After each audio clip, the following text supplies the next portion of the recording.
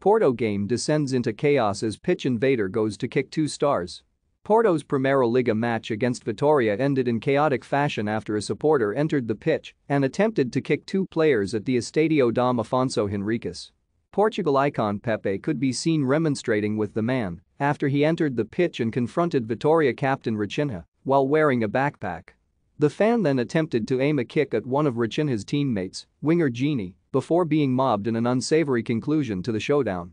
The Porto defender and 3-time Champions League winner held his arms out while both sets of players circled the man and staff dragged him away.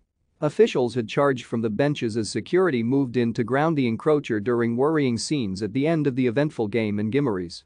With little more than 3 minutes of added time remaining in the second half, referee João Pinheiro could be seen signaling to the players to keep calm following the surprising incident.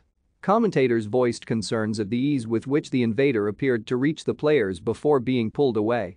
Pinheiro had sent off Vitória striker Oscar Estupinan in the 81st minute as the hosts lost 1-0 and Porto went a record-breaking 57th match unbeaten in the Portuguese top flight. Mehdi Taremi scored the only goal of the game in the 36th minute, although the Iran forward had a penalty saved by Bruno Varela after the break. 3 players were booked after the 90th minute as part of a flurry of cards in a game containing 9 minutes of added time. The drama carried echoes of Porto's incendiary clash at home to Sporting Lisbon in February, when Pepe was one of 4 players, 2 from either side, sent off in the 101st minute of a 2-2 draw featuring a mass brawl.